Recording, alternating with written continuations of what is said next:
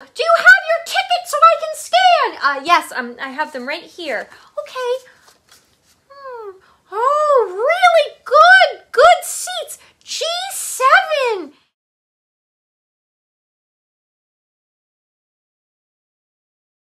Hi, I'm Renata. I'm a teaching artist at the New Victory Theater. I use she, her pronouns.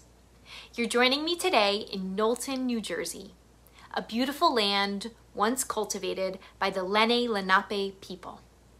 This week for Arts Break, we are going to focus on immersive theater.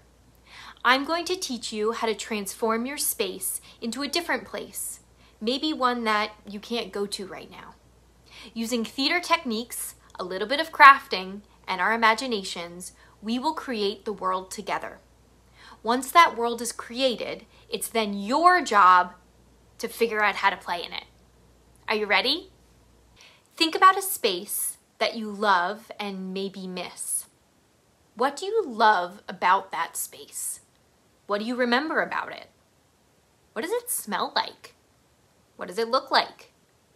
What do you feel when you're there? Does it have a taste associated with it? What is one object that's in that space that if you were to see that object somewhere else, you would immediately think of that place? Close your eyes and imagine that you're in that space. What do you see? Is there a door? Are there windows? Where's the furniture in that space? Now I want you to open your eyes and look around the space that you're currently in, or choose another space that you would like to play in. You're going to decide the orientation of the space.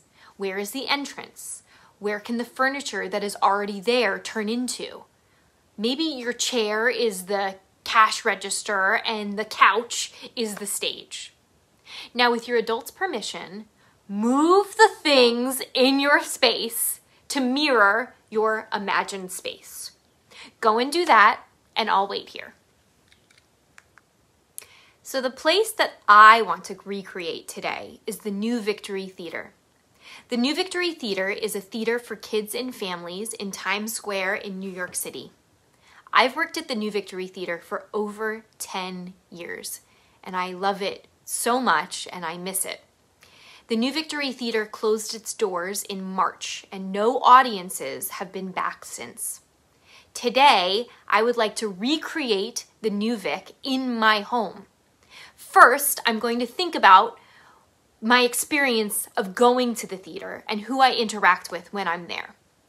So if I close my eyes and I think about, I go out of the subway, up the stairs, I turn the corner and I go through the double doors and into the space. I take a left and I pick up my tickets, and then I turn and I'm greeted by a wonderful usher who scans my ticket and tells me where I should go. I then walk through the doors, I get my New Vic playbill, I'm in the theater space, and it's just beautiful. And I look up and I see angels, literal angel statues on the ceiling. And then I sit down in my seat and I open my New Vic bill, and then I notice that there's embroidered bees all over the seats. And then I wait for the lights to go down and for the show to begin. Now it's time to get even more specific and decorate your space. You are going to play the role of the set designer and the props designer. What are 3 things in your imagined space that help define that space?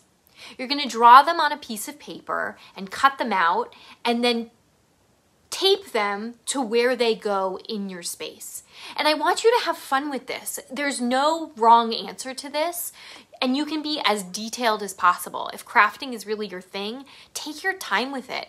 Really think about the colors of what the painting on the wall looks like, or if you are you want to go to a movie theater, what those tickets look like. I have created very quickly the angels that are on the top of the New Victory ceiling. So I would, get up on a chair and post this to my ceiling. I've created the bees that would go. I might cut these out and tape them all over my chair or my couch. And then I've also created tickets. So I may find one of my family members and ask them to play the role of the usher. And so when I hand them my tickets, they scan them. So once you add your details, add your props, decorate your set, now it's your turn to play in it and feel what it's like to be back in that space. So thank you so much for watching. I hope that this was fun, and I'll see you later. Bye.